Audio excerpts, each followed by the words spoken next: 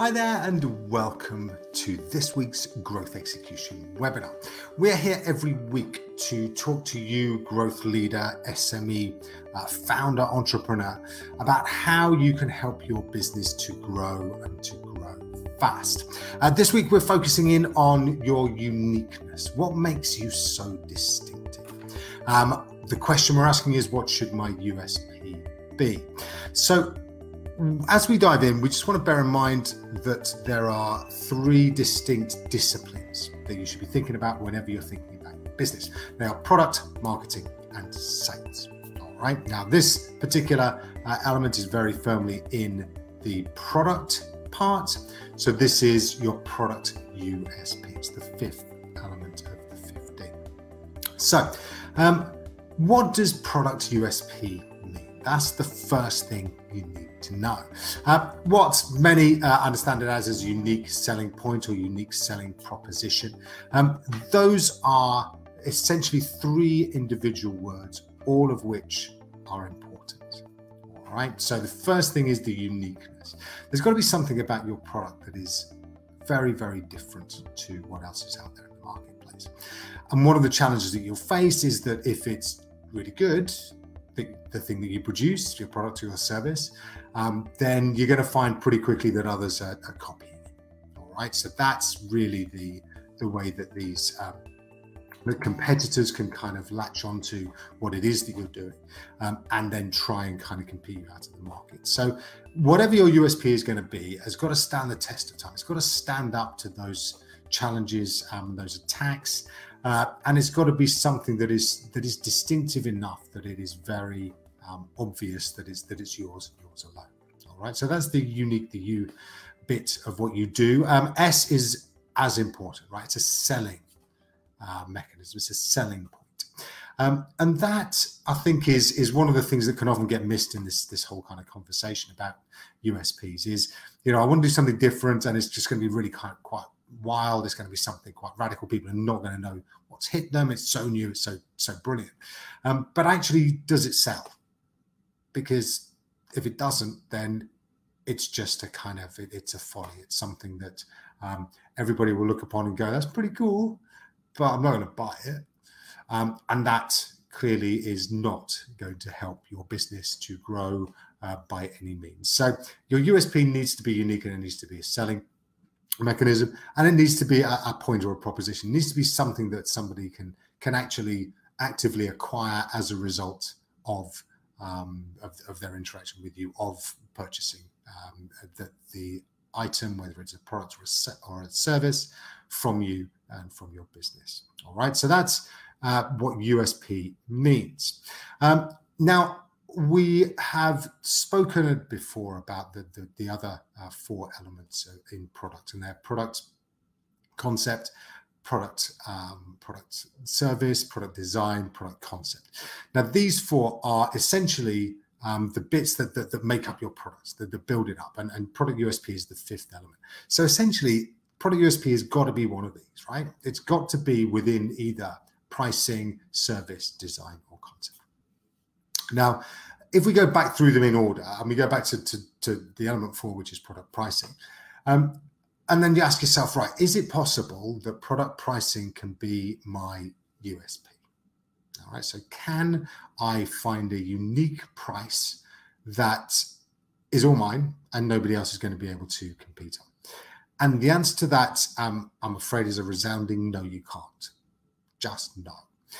And for those that have tried competing on price, and I count myself in that cohort, I ran a magazine business for a while, and one of the things that we looked to do when we relaunched into the market was to slash our advertising costs, or the cost for people to advertise with us, to undercut absolutely everybody else in the market. It was very busy. It was a luxury property magazine in central London, and we undercut everybody.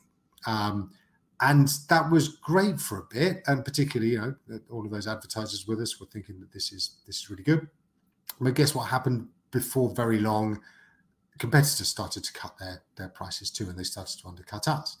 Now, you can only go so far before that becomes utterly self-defeating, and in the end, you are going to not just lose that particular battle, you are likely to lose the war, because when the people you're going up against tend to, particularly if you're young, right? If you're an SME and you're up against some more corporate or larger or long-standing organizations, what they will do is they will essentially smoke you out. So they will keep their prices lower than you can keep your prices for longer than you can keep your prices low, until such time as you just have to raise your prices again. And then you've got to go and fight, and you've got to find something else to use as your USP. So whether you're going so low that you're looking to compete on prices being a USP, or you're going super high and going, right, we're going to be the most expensive one out there because that's going to be our USP. Again, what will very quickly happen is somebody will do something much more expensive than you. So pricing is so, it's so basic, and it is so simple that anybody can compete on price. So if you are looking for your USP to be anything that stands the test of time, you cannot make product pricing your USP. All right, so put that to one side. The next one up in the little pyramid is product service. Product service is the people that you are here to serve, right? So can you deliver to a unique group of people a service that nobody else can? And whilst it is possible to go so niche that it is a very unique offering that you have, I don't know, purple-haired female skateboarders, that's a niche, right? That's something that you may have a product that perfectly fits that group. But if it's successful, then guess what? Somebody else is going to come along and have that target market in mind as well, and produce something that is very similar to what you're doing too. So again, the group that you are here to serve is very rarely a good idea for you to focus upon as a USP, because it will very quickly become obsolete. So next up in the pyramid is product design. Now this is slightly more interesting and therefore slightly more likely. Is product design is how you take your customers from vague interest all the way through to delight and advocation to others. And the way that you do that, the nuts and bolts of it, how you include different human elements, systematic elements, all of that can be very unique, right? It can be very distinctive. It can be very you. And that's great. And therefore there is something in that. But again, all too often, somebody will come along with something that is similar enough, and if you think about some of the ingredients that go into a very particular dish or a particular, I don't know, cereal, breakfast cereal, very quickly you get ones that are like Kellogg's cornflakes, but aren't Kellogg's cornflakes, but they've got the same ingredients in them. So broadly speaking, most people don't really care that much. All right, so those ingredients, the design, the things that makes you very specifically you, are very easy to be broadly copied, to the point that it is increasingly difficult for you to claim that the way you do something is very, very unique, because others can come along and do it similarly enough. All right, so product design is a possibility, but it's really, really hard, and you're probably going to need to get some lawyers involved at some stage when inevitably a competitor overreaches and essentially does exactly what you're doing, and that's really not a good basis to launch a business or to build a business on the back of the fact that you're going to have to deploy lawyers relatively quickly. So that then brings us back to product concept as your USP. All right, and this is absolutely where you need to be thinking. With product concept, remember, it is the answer to the question, why am I solving this problem?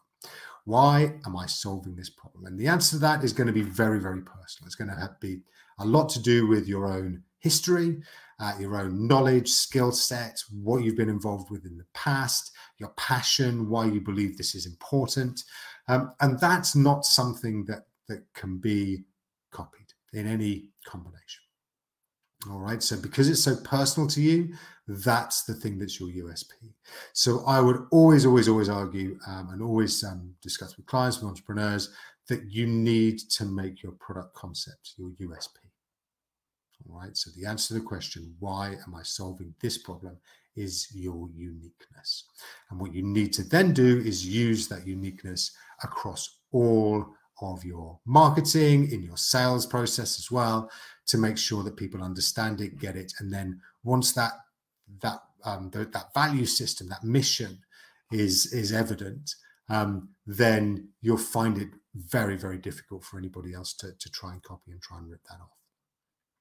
All right, so that's essentially what USP is. That's where you should look for it. Just very quickly, we always want to talk about, give you an action to do this week.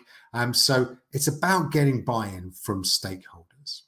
Okay, and there's a number of different ways of doing this. You can go out and just tell them that this is who you are, this is your USP. You can try and involve them in framing the actual wording around that. And I think that's a really, really powerful way of getting people's buy-in, is to have some sessions where you say, look, what is it that we're here for? And you guide them towards the right answer, which is the why are we solving this problem? But then you can get them to use their own words.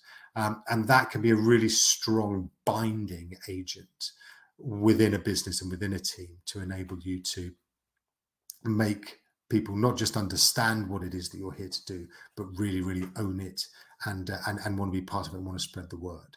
So core groups that really need to know and understand what your USP is to your shareholders and investors, or significant others, people who have any kind of emotional stake in your business as well, from family to good friends. Then your senior team and your staff. And again, it's really exciting to get them involved as early as possible in trying to frame this. And your current and future clients, all right? Now, they need to know what it is that you stand for. And it's a really good recruiting sergeant as well. It actually helps people to buy into the business, not just from a financial viewpoint, but also from an emotional viewpoint. And that means that when you come to release other products or services, or other competitors try and target them, if they've got that real belief and passion for what you do, then they're unlikely to move and to choose an alternative to what it is that you do. Also, every week we want to give you a recommendation. Now, this again is one of my favorite books, Atomic Habits by James Clear. It feeds into your uniqueness, because what it helps you to do is to really identify the things that you do well and the things that really get you going and the things that are really important to you. And if you can combine those things with this habitual way of displaying them and surfacing them, then that can be a really strong way of ensuring that all of those different groups that we just discussed know what it is that you're doing. You are living your values as well as talking about them. And Atomic Habits is a really, really great way of showcasing that. And I'd highly recommend that you have a look at it. All right, so that's it for this week. I hope you've got some really good insights into how you can find your USP for your business. And there is plenty more as ever on the Growtion website, growtion.co, growtion.co. Please do go and have a look, see what you can find there. We have tons and tons of stuff, from daily growth tips to weekly newsletters. There's the Growth Execution Academy. There's all sorts there that you can learn from right now. All right, well, listen, thank you again for being part of this week's Growth Execution webinar. I hope you've got what you need out of it. Have a great growth week out there. Ensure that everything that you do is leading towards your USP, is helping to build it. And if you're ready, then let's get growing.